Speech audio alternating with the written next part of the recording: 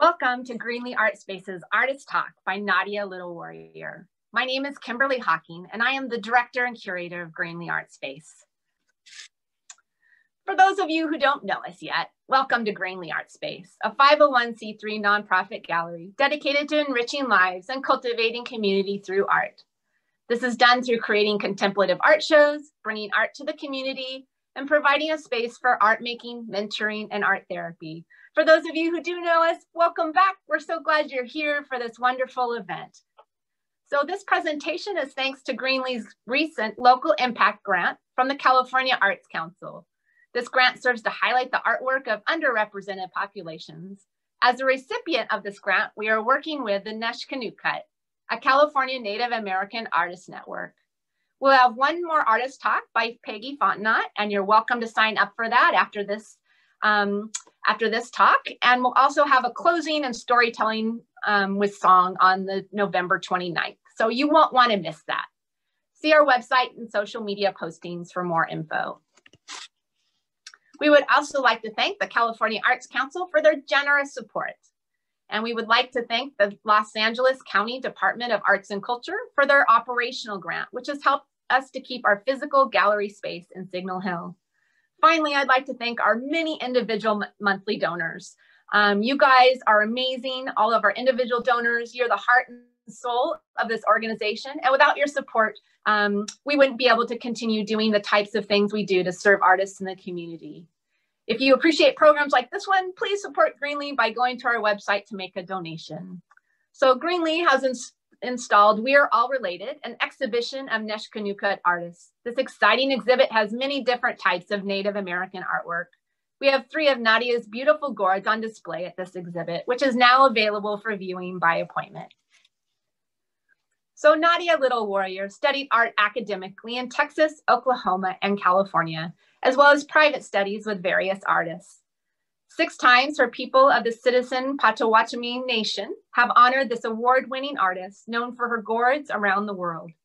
She has exhibited her art in many prestigious locations, including the Southwest Museum, Antelope Valley Indian Museum, Satwiwa Native American Culture Center and Museum, Mallard Sheets Gallery, William S. Hart Park and Museum, the Heard Museum, Red Earth, the Idyllwild Indian Museum, the City of Lancaster Fine Arts Museum, the Gene Autry National Center of Western Heritage, and the Harkmongna Culture Center. Both the Southwest Museum and the Gene Autry Museum of Western Heritage have sold Nadiya's art in their museum gift stores. Nadiya has also been a guest speaker at NASA on 2 occasions and received the National Treasures Grant from the County of Los Angeles. With a history in art and a distinctively Potawatomi, Nez Perce, and Cherokee heritage, Nadiya Littlewarrior is one of today's most dedicated artists of contemporary Native American art. Her collectors span the world from China to Spain and include such people as Dr. Joyce Brothers, screenwriter Lisa Atkinson, actress Jennifer Tilly, and actors Dennis Haysbert and Troy Evans. Nadiya Littlewarrior's vision is one that's both vibrant and deeply traditional. Her beautiful gourd art has a naturalistic immediacy that also displays authentic Native American motifs. Part of the Neshkanukut Artists Collective, Nadiya's work can be found in museums and exhibits all over the world. Her work is inspiring, filled with story, and beautifully created. Nadiya is an artist I admire and greatly respect. Let's all welcome today's artist, Nadiya Littlewarrior. Yay! Hello, everyone. Thank you so much, Kimberly, for that lovely introduction. I am excited to be here and share about what I do with the gourd people. My studio is called Spirit Vessel Studio because every gourd has its own spirit. They're beings just like we are, and they have their own DNA. So welcome to Spirit Vessel Studios. I'm a descendant of 3 different tribes and a little bit Irish and a little bit French, as Kimberly told you before. And my grandmother used to introduce me to the world as she's Indian 3 ways from Sunday because of the 3 different tribes. So that was a little running joke that we had, my grandmother and I. I had a mother who was an artist, and a fantastic artist at that. She was collected by the Coca-Cola Company and purchased from all over the United States, different corporations. She received the Hallmark Artist Grant to study her art at 15 years old when they were in Kansas City, where I was born. She brought me to Texas, where my maternal grandparents were, on a freight car with the hobos in 1949. And that's actually one of my first memories. So we were always a pretty exciting bunch. So I'm very grateful to the fact that once we got to Texas, we ended up on a cattle ranch. And I was blessed with the nothing but the horizons in all directions. So I had an unlimited supply of art supplies and an unlimited space for total imagination. And I'm very grateful to my mom and creator for all of that. And my grandparents, who also helped very closely in raising me, taught me many things that were Indian in nature and in tradition. They just didn't label them as that. So I've spent my adult life learning all the many things that I already knew all over again, and being able to relate them to the Indian heritage and the brilliance of our ancestors, to whom I'm grateful every day. And with that, I'll tell you that this is my grandmother and my grandfather. I called them Mom Lady and Daddy John. They were the people that we moved from Kansas City to go live with. And they were the 2. She was Potawatomi and French, and he was Cherokee and Irish. And they were the 2 people that were very instrumental in my being Indian and being protected at the same time. They used to drop me off at school so I could walk a couple of blocks so people wouldn't see that my family were Indian. My mother did that too. It's funny, in their younger years, they looked more Indian than they did in their older years, I guess because of the gray hair. I'm not really sure. But they were very protective of our identification growing up and being in a public school. So I appreciate them and love them. And they're always with me. And they're going to shake their finger at me a couple of times during this process, I'm sure, but in a loving way. I'd like to show you one picture of my mom that I have with me that I didn't have online. This is my mom in her regalia as the head dancer with her back to the camera. And the reason that particular picture is so important to me is because humor was very important to all of us at home. And her favorite story was when the young man found his way all by himself, unannounced, at Georgia O'Keeffe's front door. And after knocking on the door and having Georgia open it, he said, "I've come all this way to see you. I hope that that's okay." And to that, Georgia said, "Well, now you've seen my front." And she turned around and she said, "Now you've seen my back." And she slammed the door in his face. And it's always just cracked my mother up that Georgia just did not like surprises, did not like to be intruded upon without notice. And that picture, that photograph, when my sister sent it to me, made me full of joy because it really epitomized my mom's personality. She was very powerful. She taught me to be an activist. And there she is. Oh, there's her front. Look at that. That's the year she was head dancer at the Potawatomi gathering and powwow in Shawnee, Oklahoma, at what we called Fire Lake. is part of our people, the Potawatomi. We are the people of the fire. Or in Bodewadmi, in my language, like the French used to always say, those people who were always starting the fires, because we were the keeper of the fires of the 7 nations around the Great Lakes of Michigan and Wisconsin and what's now Illinois. Chicago, the city of Chicago, our family was mentioned in a book about that, called Chicago, and they called us the people of the fire, but they also referred to my many great grandfathers ago as a real scoundrel, because he built and owned the Saginaw Hotel there, and he was a fiddler and a gambler. So they knew him to be quite a character. In 1547, a Frenchman named Jean-Baptiste came, worked his way up the St. Lawrence Seaway, and didn't know if it was for a debt or a crime. So we always joked about him helping us be outlaws and teaching us how to take care of ourselves in times of trouble. And so that's when the French came into my blood.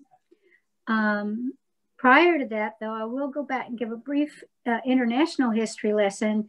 From about 500 to 850 AD, we did international trade with the Vikings, who were really considered by us to have discovered the continent, the North American continent. At that time, from Nova Scotia, we did international trade with them for a long time, and they taught us about metalwork, metallurgy, I think it's called. I don't know if I'm saying that right.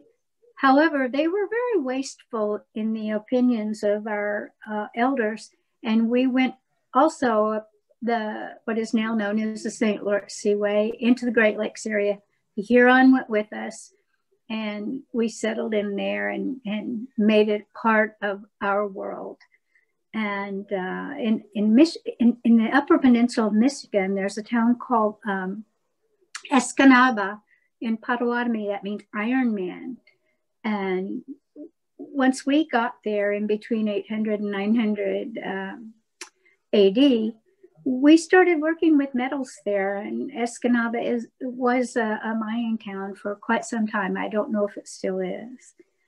And you can't find that in history books here. That's in my family stories. However, I'm told that if you research in the Netherlands in different museum areas, they have a history of the Vikings doing international trade with the natives of this continent. So that might be a fun thing for you to look up.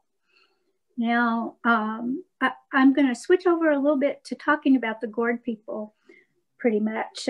Get them, and they're very dirty. This is an example of a very dirty gourd. I'm not going to open it right now because it's kind of stinky, but there's seeds in there. And when I do open it up, of course, I'll wear a mask and I'll clean it a little bit again on the outside, but I'll be scraping the inside and saving the seeds, which I do. I save gourd seeds all the time. You can see some here. These white ones will not grow, and I put both in so you could see, but the brown ones are the ones that you can plant, and they grow quite well. They love water, so you have to be able to water them a lot, and they grow into all different sizes, many sizes. Here's a kind of a smaller bottle gourd, and I've cut it in a way that it can be a mask when I get to design it. You can see it has all of its markings. The characters of each gourd is different. Some are smooth and clean and unblemished, and some they just have all kinds of personality. You could line 3 different gourds up, put the same dye or coloring on each gourd, and it will come out different on each gourd because they have just as different DNA as 2-leggeds. You know, that's us, right? And after cleaning out the inside, this is generally what it looks like. A lot of scraping and sanding is involved. This is not for sissies. It's hard work, actually, and you have to be patient. They talk to me. I listen to them on purpose. My grandparents taught me this. It's very important that I share it with you. I share this with all my classes and all the places I demonstrate. My grandparents taught me that whatever I'm doing with my hands, whatever I'm feeling in my heart, and whatever I'm thinking in my head, that's coming through my hands, not from me, but from Spirit, from Creator. And it goes into whatever I'm doing, whether it's my artwork or gardening or cooking, for example. My grandmother, sometimes when I would come home from school, she would say to me, "You have to cook dinner tonight because I'm mad and I don't want to make anybody sick." And nobody questioned that. No more conversation would be, I just cooked dinner. And my grandfather was grateful because usually she was mad at him.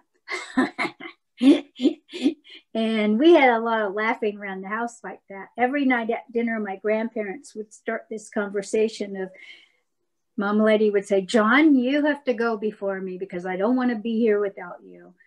And Daddy John would say, "Evelyn, you'll be going before me because I don't want you to be disappointed." And finally, when they wouldn't stop, I would just say, "Please, please, I'll take care of whoever's left."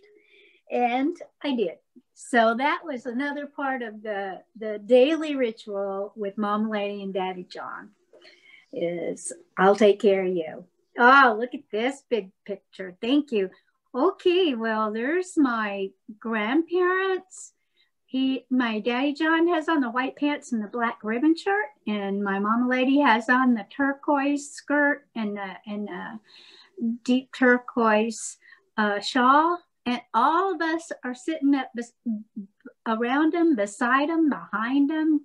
I'm there, and my cousins are all there, and my sister, my brother. Look at that. My sons are up there, my mom. Look at all those people up there.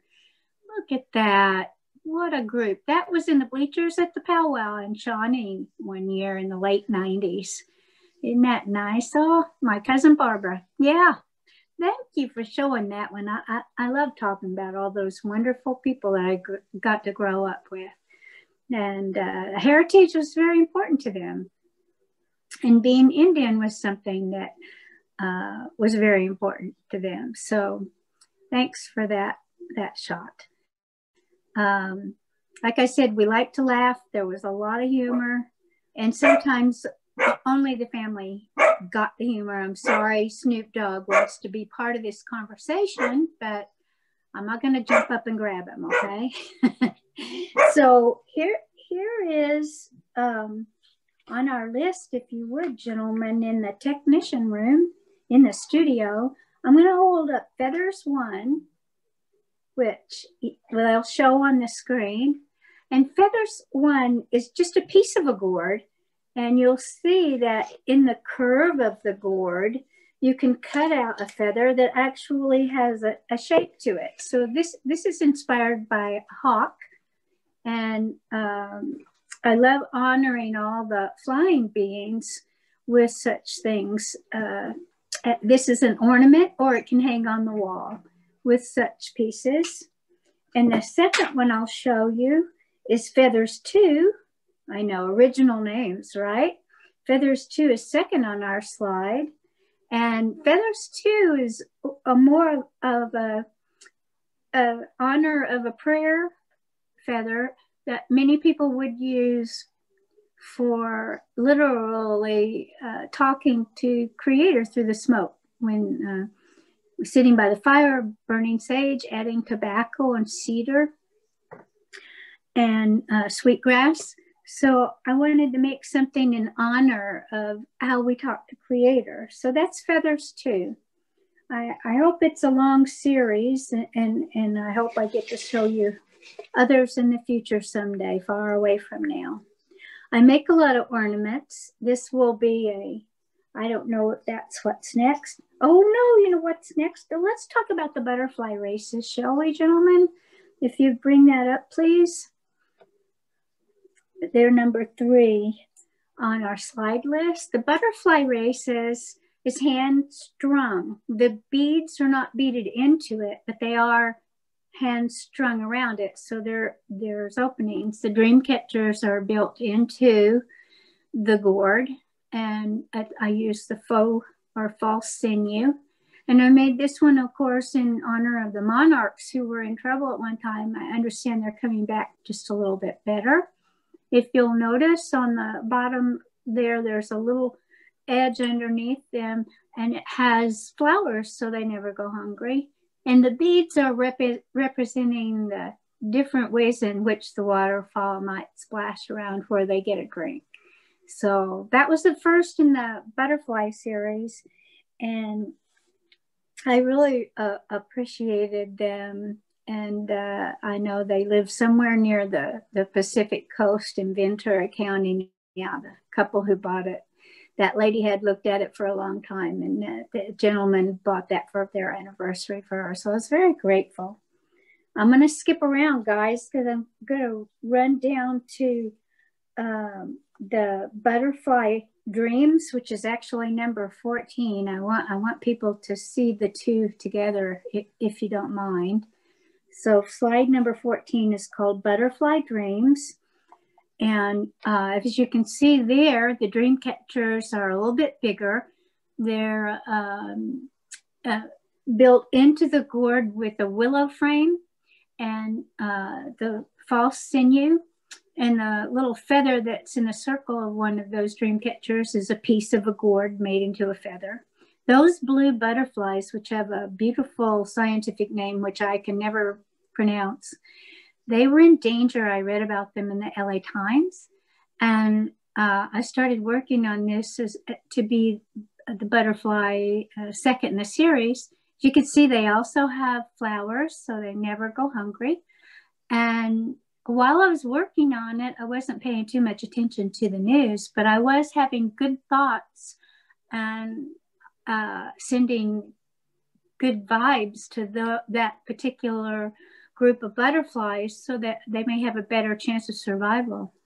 After I finished it, about 4 or 5 months later, I read in the LA Times again where they had built sanctuaries in somewhere near Marina del Rey or Playa del Rey and Brazil, where these butterflies travel back and forth, which amazes me, and that they were doing better and that they were projected to maybe be okay now. So I always like to show people the way that it works and be grateful to Creator that somebody was listening to those thoughts while I was working. I didn't do it. You know, I can't fix anything, but I know somebody who can. And I'm always happy to share little coincidences and little stories of things that I get to learn along the way. I'm grateful that I get to share things in those ways. So there's going through a few more slides, if I could. Number 4, the hummingbird's ladder, is living somewhere in Arizona. The people bought it from me at the Santa Fe Indian Market in New Mexico, and they told me they were taking it home to Arizona. So I know that's where it is.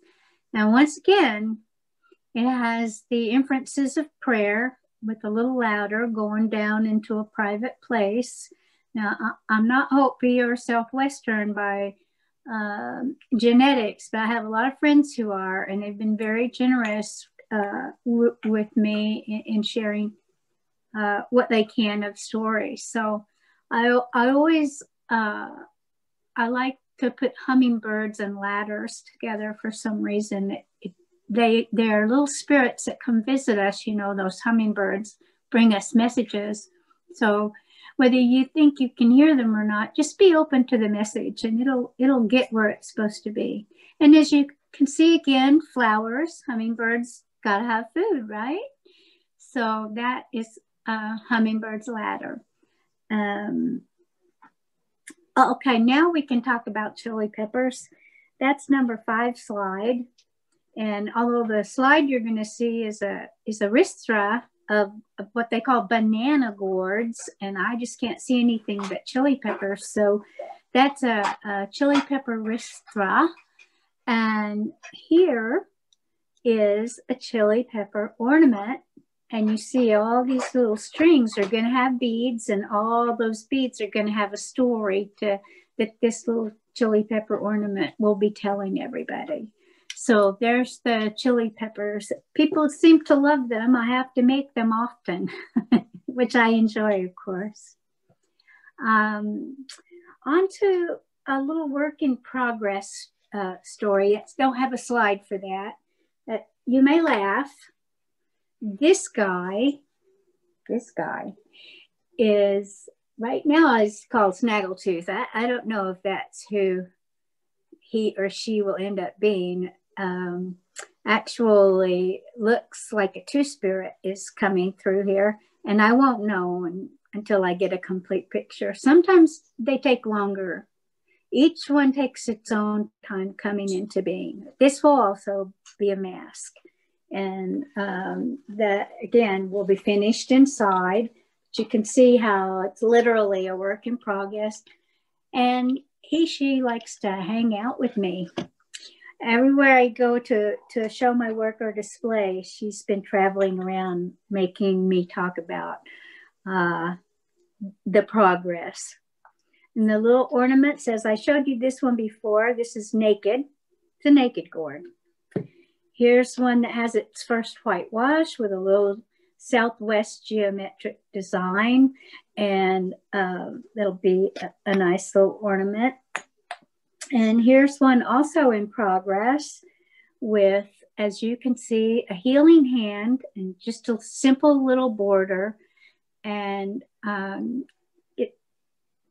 it's coming together quite well. It's still telling me something else, and I'm waiting for it to come through more clearly. But that's a work in progress as well. And I'm happy to say I also find these teeny tiny miniature full-grown gourds, and they go into slots on a printer's drawer quite nicely. This over here, and then I'm going to put this one, this little red pot, another little gorgeous one, over here, and eventually that little drawer that used to hold letters for printing presses will be full of gourds. There won't be an empty spot on there. Everyone will have a different gourd person, a different pot. I can say that and laugh because, you know, being Potawatomi, they refer to us as the pots. Here's another little pot. It's just a happy guy, you know. They come in all shapes and sizes, and they show me all kinds of pictures. Here's the top of a gourd. It might even have been the top of Hummingbird's ladder for all I remember, but it's a burden basket right now. And for those of you who don't know what a burden basket is, we used to make baskets in this shape, big enough to hold on our back, right? And when we were gathering, we would throw the nuts or berries or whatever we were gathering into our basket and take it home. And once we got the basket home and emptied, then if we hung the basket outside our door, before people knocked on the door, they knew that they should leave their problems with the burden basket outdoors, and they can take them home with them after our visit. However, if they knocked on the door and they came in and the burden basket was inside the house by the door, they knew that if they had a real problem, they could come talk to us about it, and we would do our best to be gracious and listen and support them with that problem in whatever way needed to happen. So we always had our ways of communication. They weren't always verbal, but they were powerful and meaningful. And with that, I have a slide number 6, if you would, gentlemen. We named it Bear Face. It's part of a larger gourd, but I like showing the bear part. You can see where I etched in the bear claws over to the purple side. And you can see over to the other side where there's some oak leaves.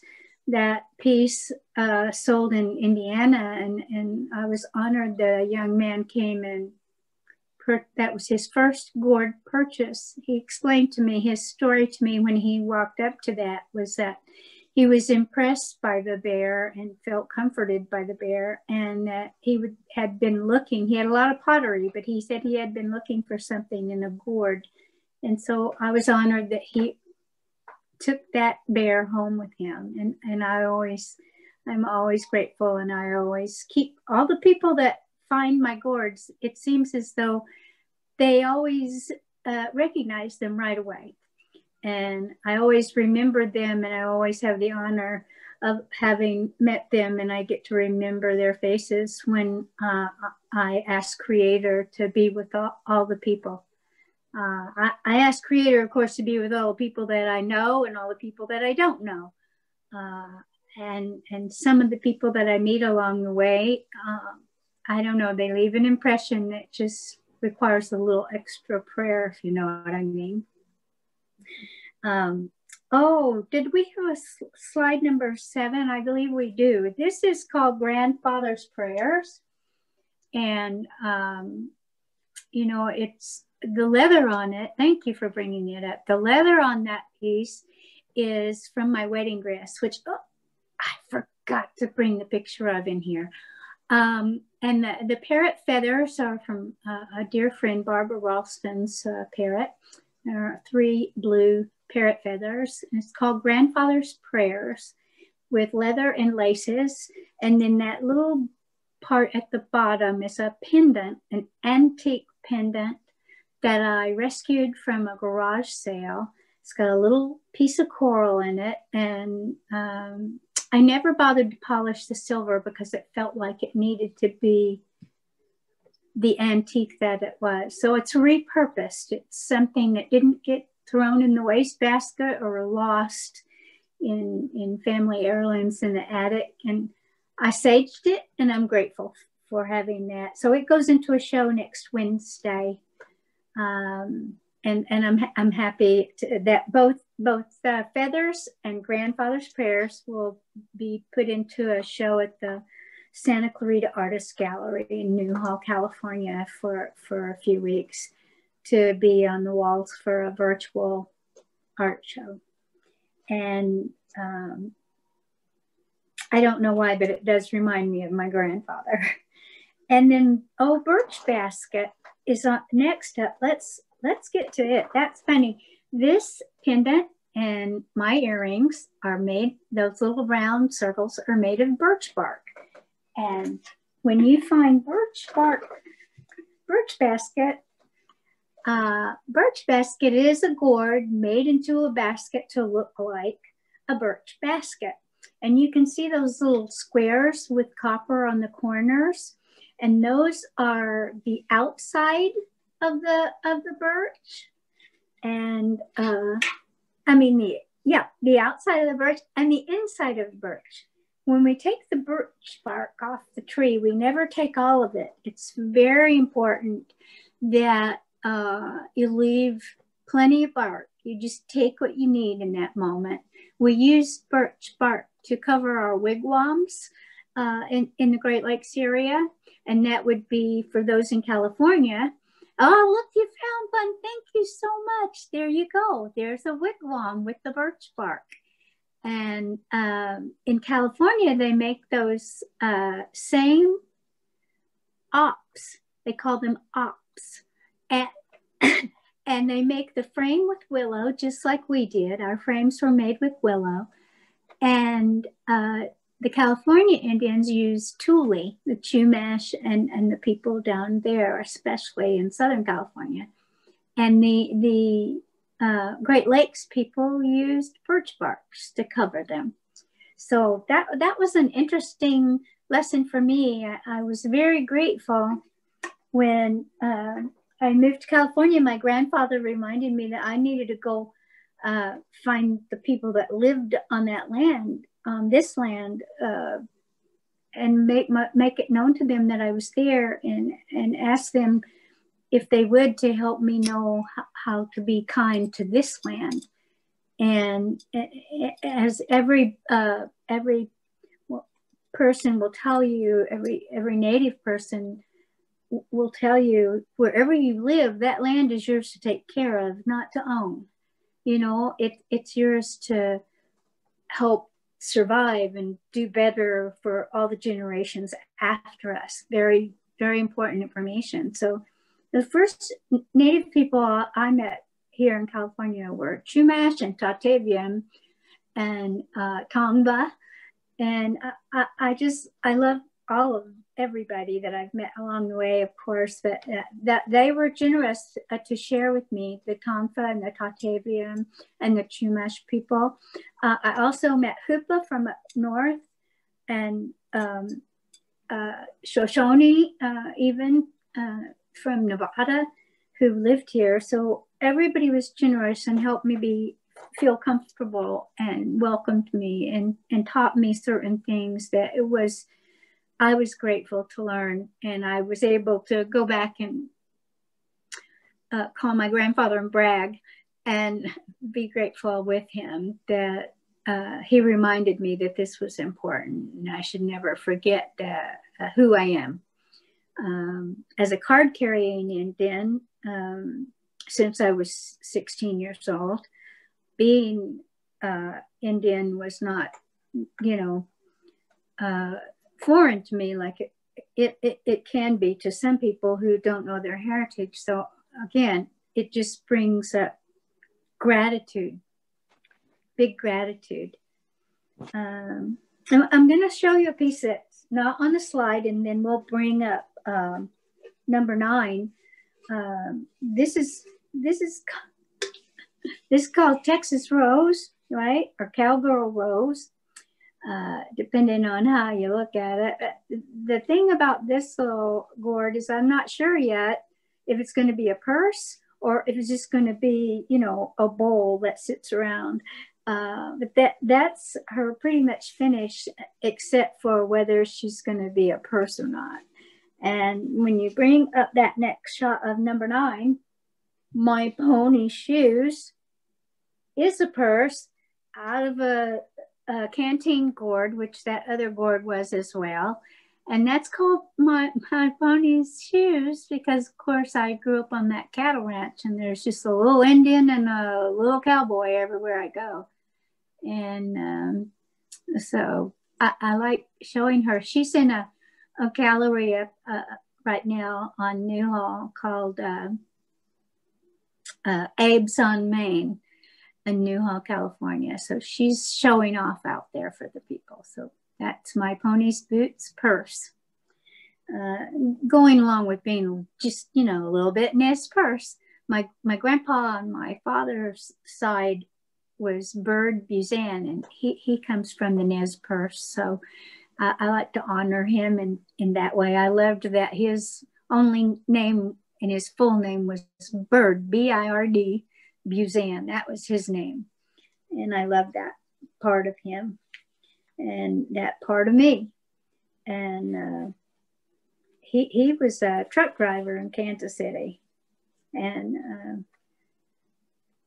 I'm honored that one of my close friends, Peggy Fontenot, did some research and found out my history of my birth father's family, so I get to know that. So the next piece I want to show you and talk to you a little bit about is slide number 10, Peace at the Altar, which is the only true, well, it's not the only one, but it's the most political piece I've done. It's a recent one. I finished it in 2019, I think.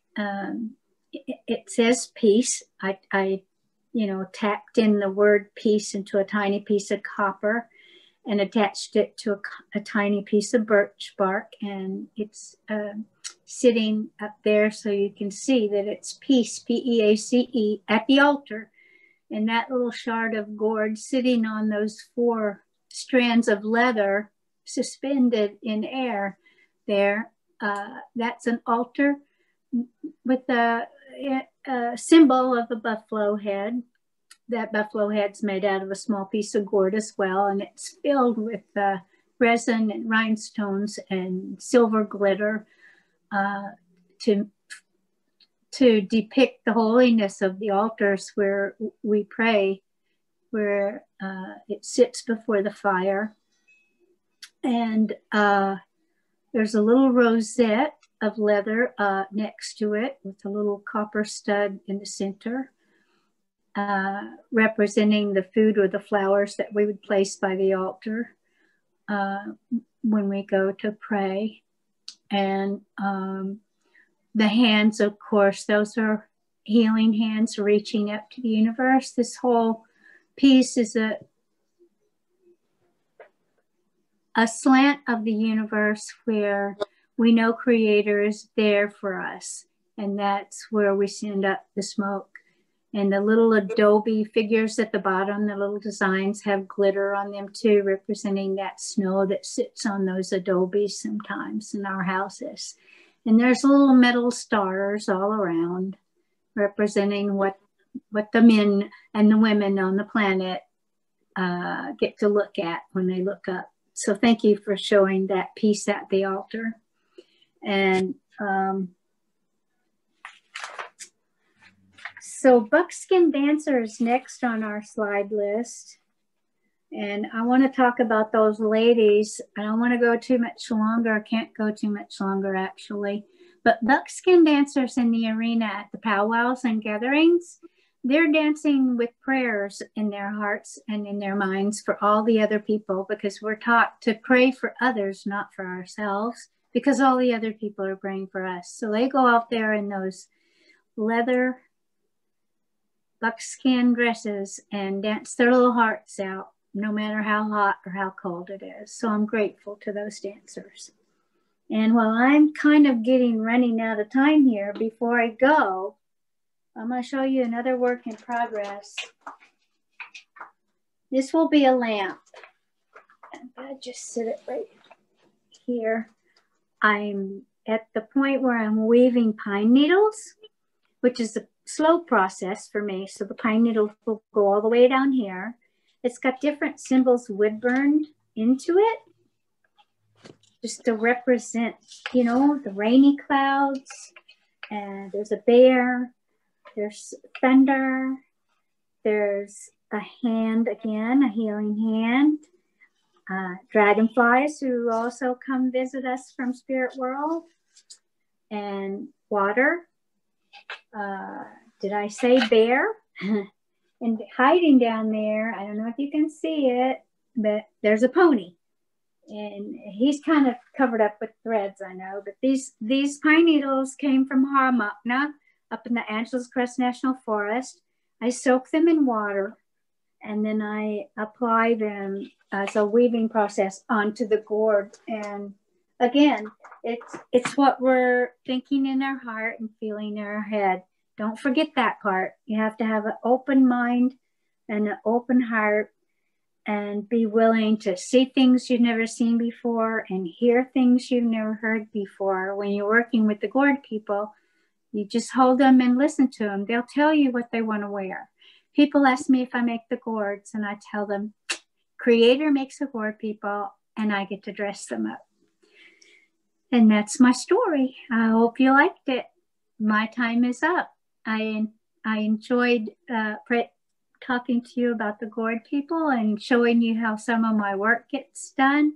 I strike all my designs with the wood burning tools, and I use leather dyes, inks, and metallic powders to put my colors in. So thank you very much. I hope you have a wonderful rest of your day, and walking on earth with the knowledge that you're not alone. Bamapi Mina.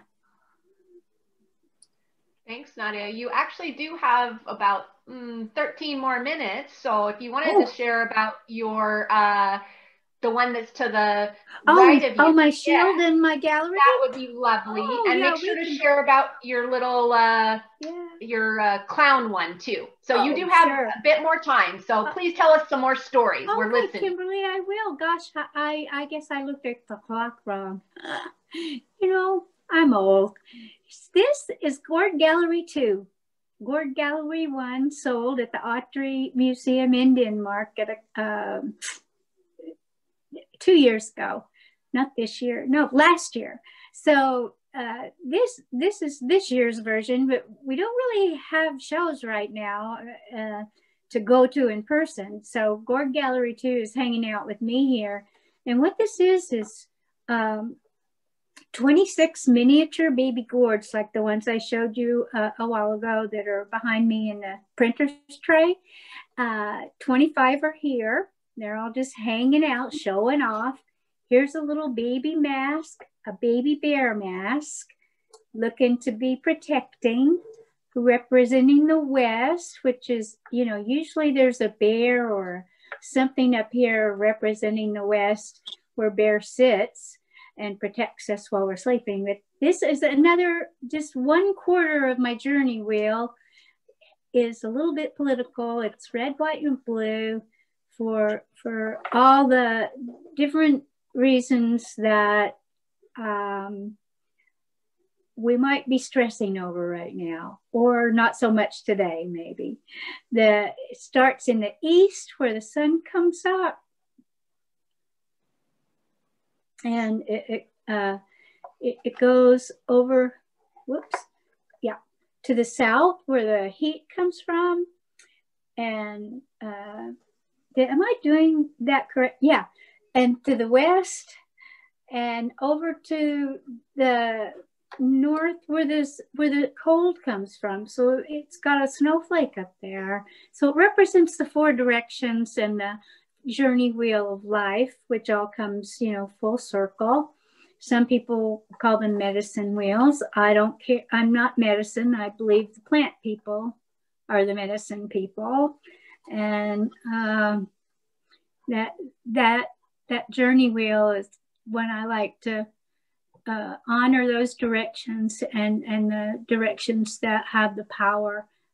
Grandfather Frank Fool's Crow was once asked, how did he come to be Catholic? He said, well, you know, I'm really pretty certain that we're all of the same insides. And when I met with those black robes, he said, I pointed out to them that we have the 4 directions, they have the 4 cardinals. We all have the same creator, he said. So it didn't matter to him if they wanted him to be Catholic or not, because he knew there wasn't any difference in anybody. So that's part of my journey wheel story. I don't tell that story very often. There's a couple of books by Thomas Mayles about Grandfather Frank Fool's Crow, and I think he might want you guys to know about that and read them. That's the story of the Gourd Gallery 2, and I found this box it's called doTERRA oils. I'll show you the back. I found 3 or 4 boxes that are shaped differently but have little homes for gourds in them. I found those boxes at Goodwill, and I was really tickled that those boxes. Well, actually, Peggy Fontenot found them, and she brought them to my attention. So I couldn't do anything without my friends, Peggy Fontenot, Kat High, and Kimberly Hawking, Gail Warner, and all you wonderful people that are part of my family. So I like to include everybody who enhances my opportunity to tell the stories of all my gourd people. So this guy, he's kind of fun. He's the second in the Gourd Gallery series, and hopefully I'm working on the next one and it'll get done before too long. Yeah, that's a fun one. You know, that's funny you mentioned that I had a little time. You know what's a great one for them to see is if we have that time, red, white, and blues. That's another, I keep saying, oh, it's my only political piece. Oh no, it's a little political. Well, this is actually the first political piece that I did. And I guess I've done more political pieces than I realized. Up at the top of red, white, and blues, of course, is the flag of the dominant society. At the bottom of the red, white, and blue stripes that are underneath that flag, that's the red, that's the blood of the American Indians that the colonists, the white people, shed while they were creating what they considered to be their red, white, and blue country. And the down below, blue and white and naked stars, the naked stars being the indigenous people of our continent, Turtle Island, and the white stars, of course, being the dominant society. And there's a lot of blues in there that gave me the blues. And there's a definitely disrespectful use of the American federal nickel, Indian nickel, federal money. I took that nickel and I tied it on there just to say, hey, this is a button. And it was our bison. And to honor those bison that were all slaughtered, actually. So I'm glad they're still hanging out with us, those bison. When preyed upon properly, they make really good chili, by the way. So I'm down to 2 last slides, actually. I'll be quick and say, oh, I mentioned Turtle Island. You know what I just remembered? I had this friend and she was really excited. She called me up one day from Malibu and at her house and said, oh, I found somebody who's going to feng shui my house. And I said, oh, yeah, well, that's good. And I listened to her excited story and she told me all about what they were going to do and everything. At the end, I was a little quiet and I said, so are you going to move your house to China? And she said, what? And I said, you know, that's where feng shui needs to be, is on the dragon's back. Because we live on Turtle Island. You need to drive up the road and talk to the Chumash people, and they'll tell you what you need to do to your house to make it safe. And I don't think she ever talked to me again after that. But, you know, Turtle Island, dragon's back, there's something to all that. I really do believe it.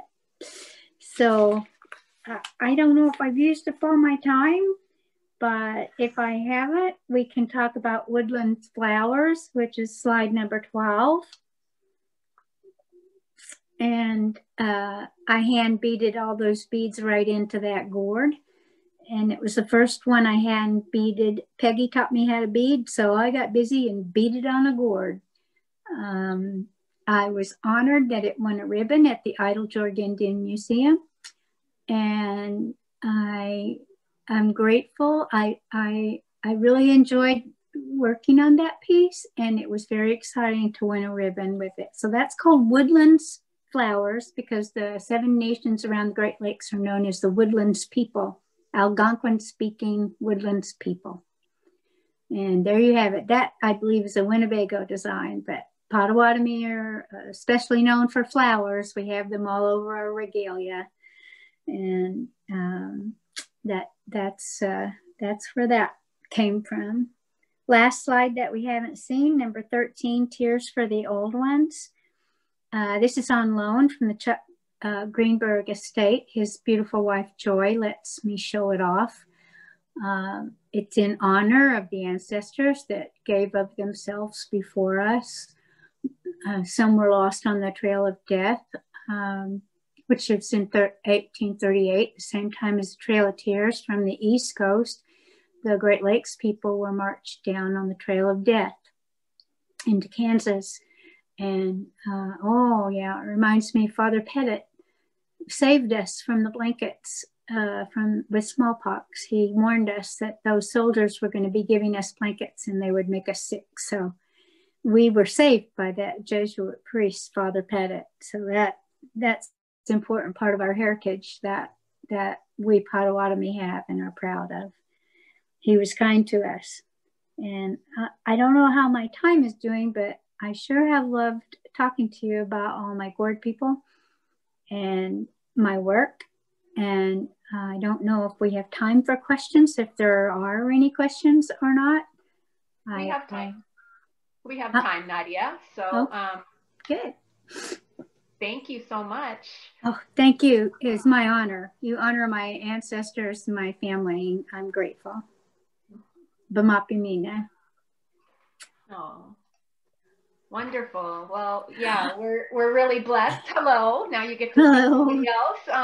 And thank you so much, Nadiya, for that beautiful presentation and just your heart and your sharing about your heritage and your ancestors. It's just beautiful to be able to listen to. I want to thank my son, Nathan, who's right here. Thank you, Nathan. Working everything. And my husband, Dave, who's in the other room, I think right now, but he's helped with setting a lot of things up. And so thank you guys so much for helping out with this. So we're going to go ahead and get to questions now.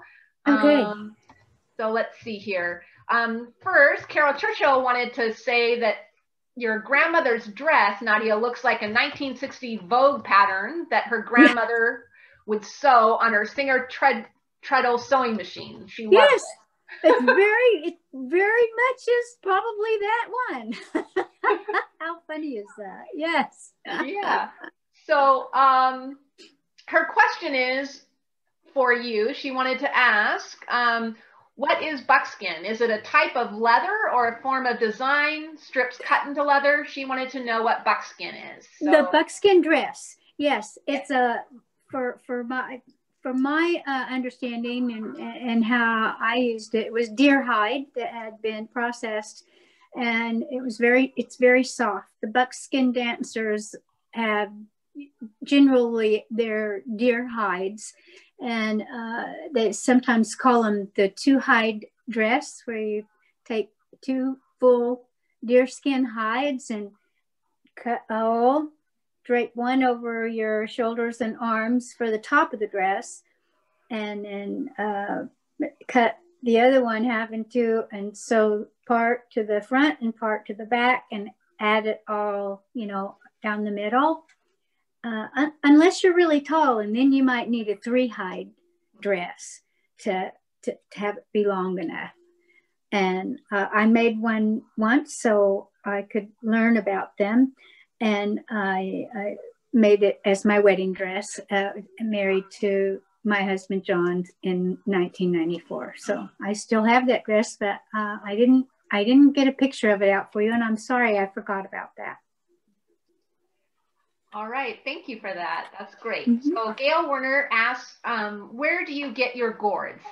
Oh boy. Well, there's a couple of favorite places that I have. For Southern California, the Welburn, Welburn Gourd Farm. And you can order online. I highly recommend you go to the farm.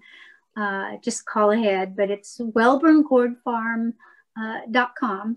And they're wonderful people. They have anything and everything that you need in the way of working as gourd artists. And they also supply the musicians in Hawaii for the ipus, I believe is how they pronounce.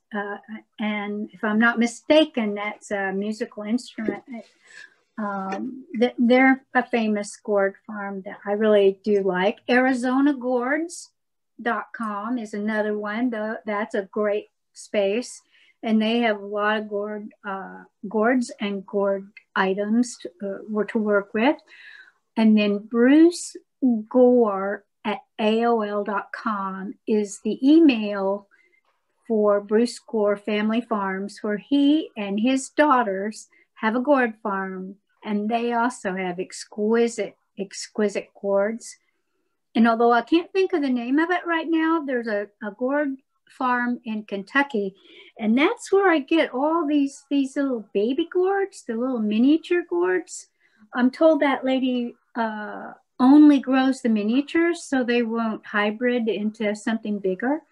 And I can't think the name of her company, but if you go on eBay and go to arts and crafts and then type in gourds, her farm in Kentucky will come up with all the miniatures. They call them miniature gourds. And I think I told you that the farmers call these chili peppers banana gourds. All I can see is a chili pepper. It's all I can see when I look at them. So I love those particular. There are a lot of other gourd farms, but those particular ones are usually my sort. And sometimes friends gift me with gourds that they run across it. And I'm lucky that they do that. It's always nice to have new gourd people hanging out, and I have a lot. All right. So we had a comment from Evelyn Lozano. She says, "Thank you. You are so inspiring." And yeah, and then Cheyenne Grandi says and wants to ask about, she says, "I'm moved by the idea of the burden basket and would love to hear more about how this idea is kept alive for you now." Well, generally it's in my artwork now. I visited a few burden baskets at museums, and I've spent a lot of time appreciating them and asking them to tell me their stories. You know, the burden basket is fairly universal on Turtle Island, as I mentioned, as a carrying of actual gathering of food. Of course, you can also carry water in gourds, by the way, generally not in the burden basket, but they were used on every continent. They grow on every continent. In Africa, actually, they grow on, the plants are so old, they grow on their trees. And it's amazing. And they're used primarily by the tribal people in Africa and South America today pretty extensively. And also in Mexico, still musical instruments and water canteens. Also around the world, I have friends, Facebook friends from Africa who work with their gourds and make all manner of things. The lamp was a little bit inspired by one of my African friends. And so I'm really honored that you asked about the burden basket. To me, my favorite story, of course, is the one about whether you can come in the house with your problems or leave your problems at the door, you know? And I mean, in real life, it's always a good idea to leave your problems at the door, right? But there are people in the communities, in the villages, in your life who are willing to be helpers, and they'll take your burden and help you work with it. So that about the burden baskets, they are really, really big. A lot of them have jingles on them, even because you want to scare away animals when you're out in the wild gathering. That's another story that I've been told about the burden baskets, is that the jingles, you know, will make the bear run away, which I find humorous. I don't think bears are afraid of that much, but I could be wrong. I've never actually met a bear in person, and I don't know that I'd be big enough to scare them away. But yeah, Thank you, Nadia. Thank you. Okay, well, I'm going to ask one question from Kat. She's asking, do you have work in the Autry International Market? So. Oh, I'm hoping to. I'm trying to get that together. That they moved the date. It was supposed to be this weekend now, where we are right now, but they moved it to the 14th. So I got to get my act together on that and check in with Britt. But yes, I did send. They do have a lot of pictures of mine that we can use, and whew, I'm glad you asked that question, Kat. I might have forgot about that. See, Kat's one of my little angels. She's my Hopi friend. I mean, my Hoopa friend. Oh, my Hopi friend. Jerry's my Hopi friend. Kat's my Hoopa friend. So I actually have a couple questions. Yay. I don't know, do you still have the tool that you use to mark into the gourds? Do you have that with you? Oh, boy, thank you so much. I wanted to see if you could show that to people. Absolutely. And then, yeah, well, I'll ask my next one after you kind of show what you do to do the burning in. This is the Coalwood burning tool. It has its own on-off, which I like very much, and this controls the heat temperature, so it's a variable heat that you can get. And it comes with its own pin and removable and exchangeable tips. I don't know if you can see that very well. This is my favorite wood burning tool, and it's Coalwood Ink out of New Jersey. And you can buy them online. And I strike, as I said before, I strike all my designs in with the wood burning tool after drawing them. And I do some freehand work with the wood burning tool now, which I love. Excuse me, I'm gonna go down here for a second. I don't know if you heard a while ago, I kind of dropped this, but this is also a wood burning tool, and it's called the hot tool, which I don't know where the tip went, but it also has a lot of exchangeable tips, and I like the hot tool because it's simple. However, it just works at one operating speed, so you kind of have to get used to it and know if that's the right wood burner for that particular gourd. Oh, I forgot to show you this silly guy. That was the other thing I was going to ask about. Was this your next question? Story, yeah. So. Yeah, this guy here is a Heyoka. He's not a Koshari. That I'm not, like I said, I'm not Hopi or Southwest. He's not a Koshari, but he is a clown, and in my language we call that the Heyoka. I studied with a few clowns. They're not contrarians. That's a whole other thing. But the clown makes you know how beautiful you are if you're brave enough to look into the clown's eyes. Then you can see yourself for your full beauty. And most people are afraid to look in clown's eyes. So unfortunately, they don't get to see how beautiful they are. But he is, or she, sometimes, rarely, but sometimes a woman is a clown. And they will be in and out of the arena and about the gatherings of the powwow. And they will be the ones who are chasing people and teasing people and trying to get them to dance or trying to get them to stop dancing, or they're just funny. The Heyokas are a little bit of a trickster, but when you look straight into their eyes, the story is they'll show you your full beauty, and you're all beautiful. Thank you. Love that. Love that. Thank you for sharing that. So you're welcome. We have another question here from Gail Werner. She wants to know, were the lines of the bear on the bear gourd done with the wood burning tool or painted on? Oh, okay. Every design has a wood burning tool. They get drawn and then they get struck. Now that particular bear piece, if you want to bring up number 6 again, I can show you. They're wood burned and they're colored in, but those bear claws on the side over there that are kind of purple, if you see those bear claws, those are actually a relief. I drilled into the gourd to make the claws and the paws, a dip lower than the edge of the real gourd. So that's like a carving tool. I have a little electric carving tool. It's called a gourd carver, of course, but it's like manicurist tool, it's smaller than a Dremel, but bigger than what your dentist drills your teeth with. Ouch. And I'm sorry, I have such corny jokes, don't I? I love that. Humor is very important. It is. Very, very healing, very important. We need it during this time for sure. So, yep.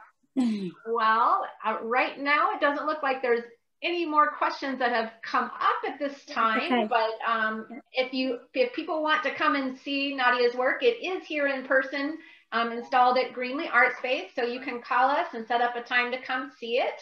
Or if you have any other questions, you're welcome to email me and I can ask Nadiya for you. So thank you guys so much for, oh, let's see. Also, I forgot to mention Native Seed Search in Tucson sells gourd seeds. So yeah, that's right. That's thank you from Kat. She wanted thank to you, Kat. I should have mentioned that before, and that's very important. Yeah.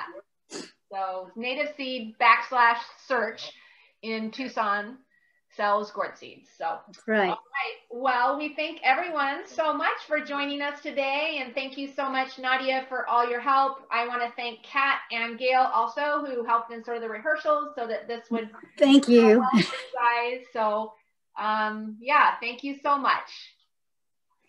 Thank you.